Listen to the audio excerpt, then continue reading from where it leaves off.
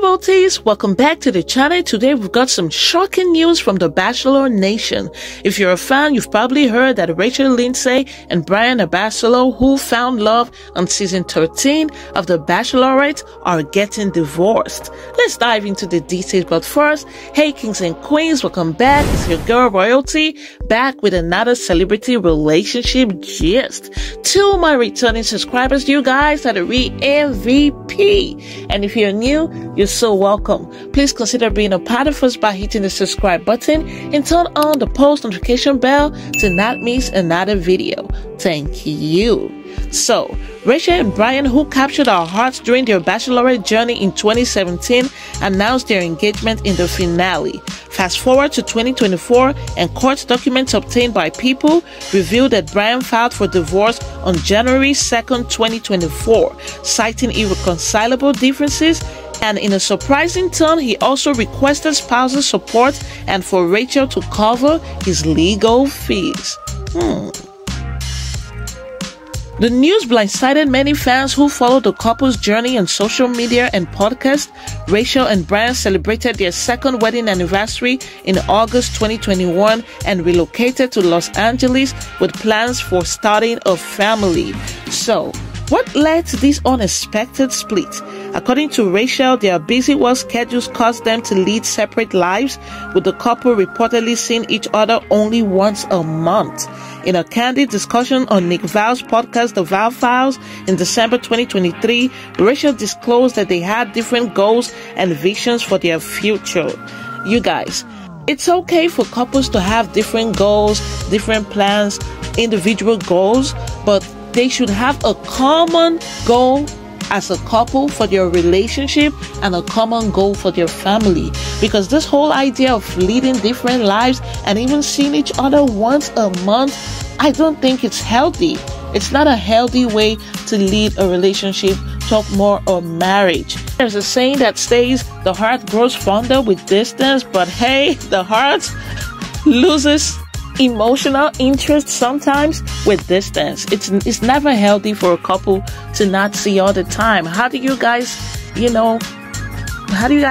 feel each other, like intimacy and all of that? It's not healthy. Yes, you can have individual goals, but you should have a common goal and there should be a balance. Balance is everything that makes a relationship work. While each person is striving hard for their individual goals, but they should have a common goal with balance to ensure that they have something they're dreaming together in common. And that alone can always bring them back together. Anyway, Bryan confirmed the split on his Instagram, sharing that they had made the difficult decision to part ways and start anew. He requested respect and privacy for their family and friends as they navigate their next steps. Rachel has yet to respond to Bryan's divorce filing publicly, but she posted a cryptic message on her Instagram story on January 1st, 2024, hinting at a fresh start. This isn't Rachel's first breakup. After her engagement to Peter Cross, the runner-up on her Bachelorette season, ended, she chose Bryan, who proposed with a stunning 3-carat diamond rings.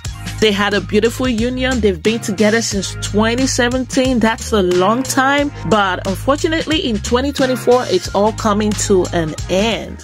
As we process Rachel and Bryan's split, it's worth noting that they aren't the only Bachelor Nation couple facing challenges. 𝕊𝕦𝕓𝕐𝕘 and 𝕗𝕣𝕗𝕟𝕼𝕼, engaged on season 16 of The Bachelorette, also announced their breakup in December 2023.